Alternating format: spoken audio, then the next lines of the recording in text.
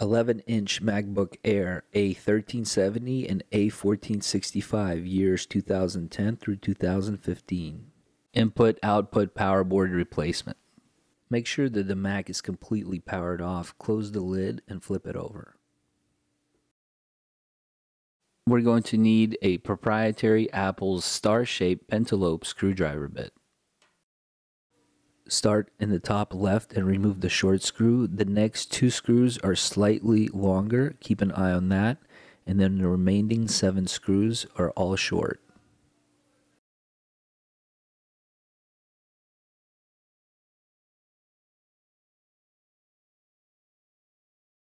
With the screws removed, we can go ahead and just pop the back panel right up. Before we do any work, let's go ahead and disconnect that battery. Pry underneath it with your fingernail or a plastic tool and just pop it out of the way like so. Let's remove the I/O data cable by simply prying it away on each end. We're going to need a T5 screwdriver bit. Let's remove the T5 screw right above the heatsink. This will allow us to lift up the logic board slightly from the right side. Now let's remove the 3 T5 screws that are securing the fan. One in the top right, one in the top left of the fan, and then on the bottom left. We'll need to remove the screw that's securing the SSD and then tilt the SSD up and wiggle it out of its socket. That will expose the connector with the eyelash that will flip up, and now we can remove the fan. With the plastic tool, pry in and disconnect the right speaker. Now lift up the eyelash, and now you can pull out the microphone connection. Now you can wiggle around and back out the iSight. Remove the 1 T5 screw, and now as you lift up and wiggle out the board, you still have the power cable connection that's connected to the logic board.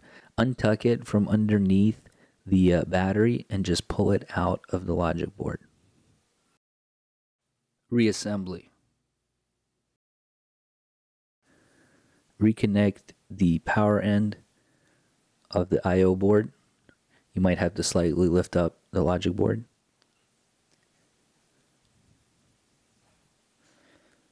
Go ahead and start tucking in the I/O power board. Reconnect the right speaker, reconnect the mic, make sure the eyelash is up, and then push it down. Reconnect the iSight cable. Secure the T5 screw, putting the fan connection into its socket, and then clipping down the eyelash is next. Put it all the way in the socket, align it with the screw holes, and secure the top right screw. Now secure the bottom, and then secure the top left T5 screw. We can now put back the right side logic board screw. Insert the SSD into its slot and just drop it in. Secure the SSD screw.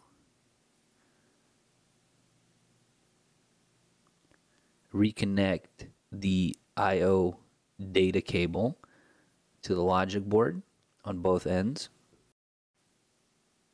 Reconnect the battery to the logic board. Make sure it's nice and firm and clicked in. We can now place back the cover, align it, and give it a nice firm push. Put back the 2 longer screws in the middle top first, and now secure the rest of the 8 shorter screws. Thank you for watching. Help support this channel by subscribing.